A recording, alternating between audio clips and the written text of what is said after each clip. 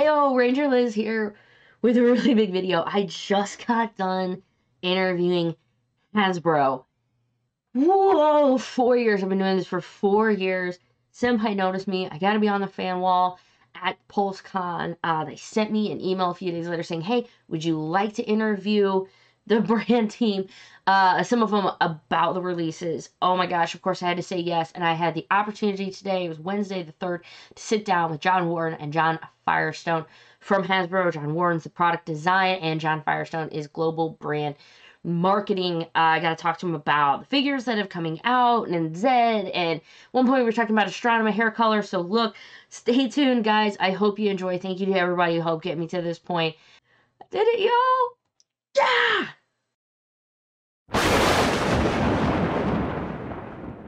All right, there we go. The audio is working now.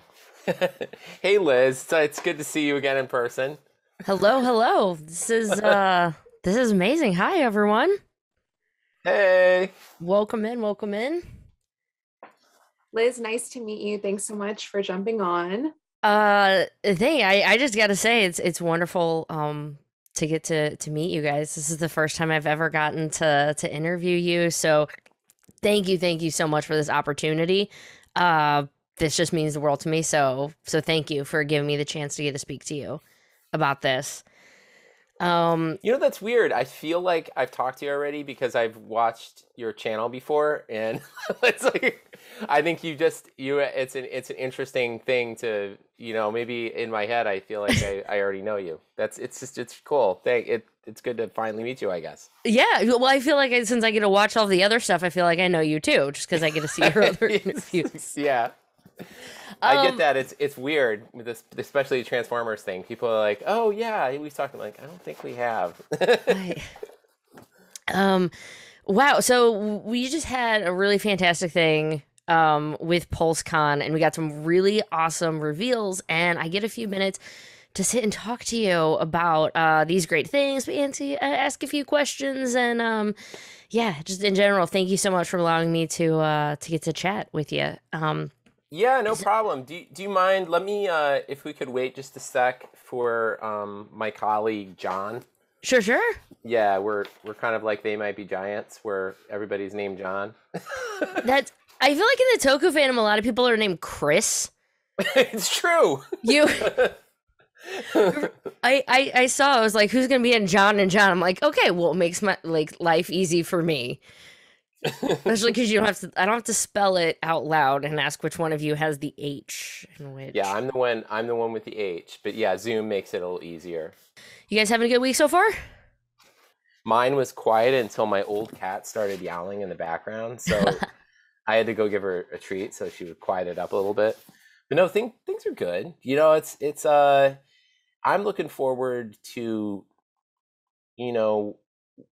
when it's safe for everybody to gather again, and we can start to have things that are more in person. I miss Comic-Con, and I've always enjoyed talking to fans one-on-one, and getting that connection. And it's great to do interviews like this because in some ways you can reach more people and get opinions, but having the chance to meet people and talk to them one-on-one, and having the ability to see you as just like another person doing their job, and it helps break through a lot of those walls, and it also allows us to kind of really hear firsthand, like, I don't know, if you hear everybody talking about Phantom Rangers something or another, like, hey, let's talk about Phantom Rangers gun. It wasn't right? And you guys did the thing that came with it was in the video game, and you didn't do the one that was in the show. If you hear that like 30 times over the course of the convention, it's good anecdotal evidence that maybe, like, if we put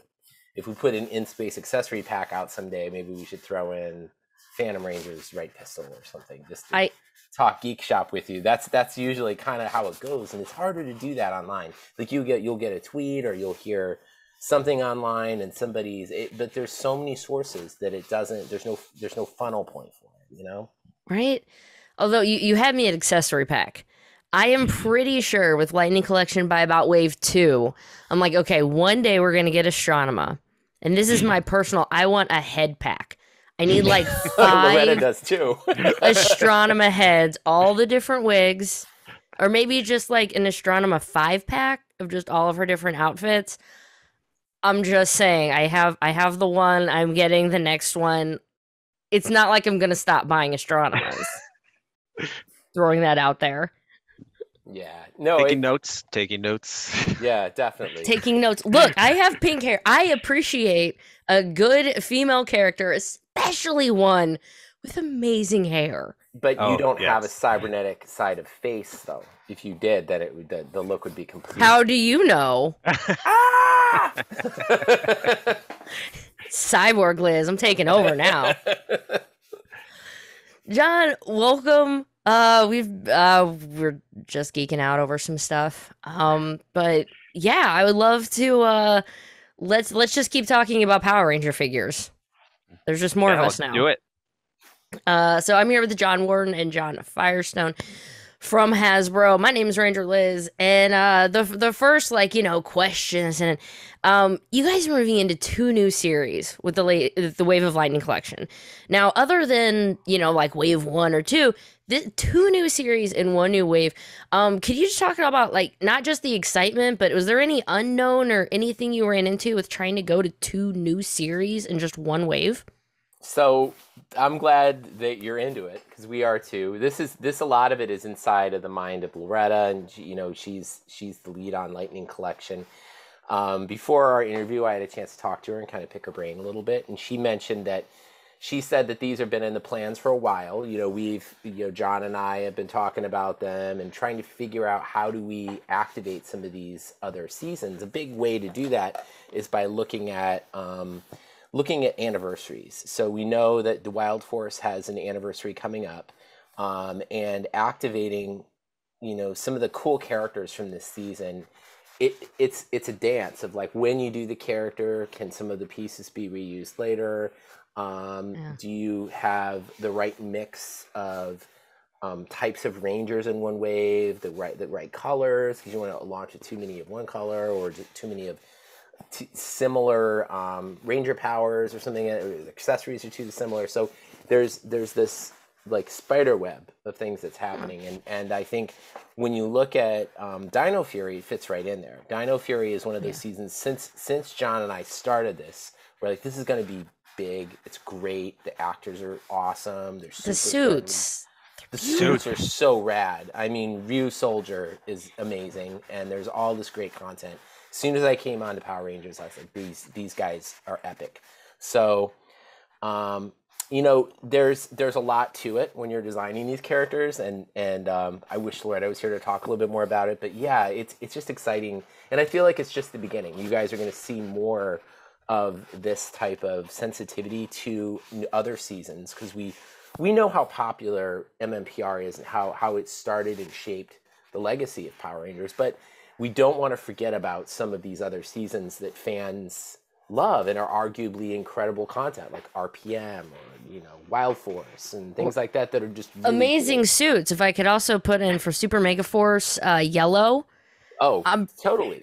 I don't know how many copies of that figure I would buy, but it would be a lot. It's hard to pull off Space Pirate and have it work, and she does it. But the suits are amazing. They are amazing.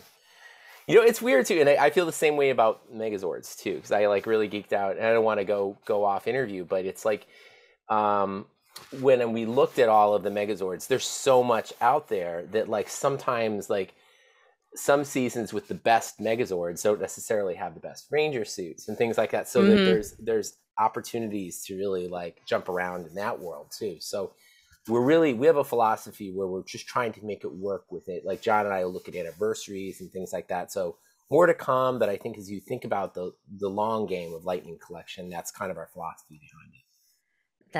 You also announced another of my favorite seasons is Dino Charge. And I love Dino Charge Pink, so that was a huge excitement for me because I have all the other Dino Charge ones, which makes me go, okay, eventually you're going to finish the team, and eventually you'll get to Coda, and I will be the happiest girl in the world. That's all I'm saying. And I'm sorry that wasn't a pre-approved question because it wasn't a question, but you have to eventually, in the law of numbers, you have to get to him. It's true. It's true. This is And I love this interview so far because this is very much like what I would talk to somebody at Comic-Con about. This is like they all like somebody would ask me questions and they would sneak in their favorite and they would just like yeah, defend it. this is the first interview I've had with you guys. So this is a little more I just like to have conversations and just get I to know like it. people more. Yeah. Just like Great. not just with the brand, but like let's get to know the brains behind everything. Um I had a question I was just going to ask, the driving factor of Lightning figure selection, such as nostalgia completing teams. I know you've mentioned that a lot about the different accessories and whatnot, but is there anything else that you would want to add that maybe goes into why a certain figure gets chosen next or the next wave? No, I mean other than what I pointed to in the beginning, like the waves very much have to do with the balance of color, the stylistic approach to what is on shelf at the same time of the costumes, the character types, the archeotypes that are there, and how they might all play against each other, as well as fan popularity, deep cuts versus general audience cuts, and things like that. So it's just trying to get that right mix. Yeah. And with the cog, so the cog was the other one. It's a single release, which is nice, like for people who want to do army builders or people who maybe didn't even just want to pick up the 2-pack. But one of the big thing for fans who are, those gotta finish everything was the tonfas. So can I ask, so Rocky didn't get his tonfas before all the other characters. When did you realize like, oh crap, we got to give him his tonfas? And how did you just eventually come to the conclusion to put him in with the cog? So, we've been on the brand, John, for about a year now. Philosophically, when we look at the entire, and our influence has been able just over the past, couple years, we're trying to look at, better understanding why fans collect what they want. So part of it is, the accessories. Some of them are characters, and the people collect for all different reasons. But when Loretta came onto the brand, Rocky was already released, and she knew that people were wondering where the tonfas were. And when we looked at the balance of the line, again, to go back to like the perfect mix, and John and Loretta and I were talking about things, re-releasing a cog made sense in that wave to have a troop builder and to kind of get a second bite of the apple of that tool for people maybe who weren't able to get the 2-pack or they wanted to build army build. And this was a perfect place for us to put those tonfas in there to kind of allow fans to who are completists to get the weapons from Zeo, but also gives you a chance to get another army builder. And everybody loves troop builders, right? That's true. Plus with the heads, they have the 2 different heads. So I mean, you gotta have super creepy. Yeah, they do that whole like zoom in and surprise. They are really creepy. Okay, we only have a few minutes, so I do want to skip in. If there are any, I know you can't really give any hints, but this new deluxe line, I'm really excited about it. Not only are we going to get to see more monsters, Piranha's Head personally terrified the poo out of me as a child, so thank you for making him. But is there anything, bigger, maybe even like battleizers? Is there any like other types of figures, not just speeders? Well, I mean, that's kind of what Deluxe is all about. It's about giving us the flexibility to get into some of that cool and different and really unique and special, whether it's armor or vehicles that is like iconic to Power Rangers. Like you don't see that elsewhere. And so the Deluxe assortment lets us get there. And it's a cool tool that way. So there's nothing really to announce right now about it. Like we don't want to give anything away, but it's something that we're excited about the opportunity to get into. It's gonna be a great the monsters thing too. It's interesting because a lot of those monsters, they're literally called monsters of the week. They would show up once.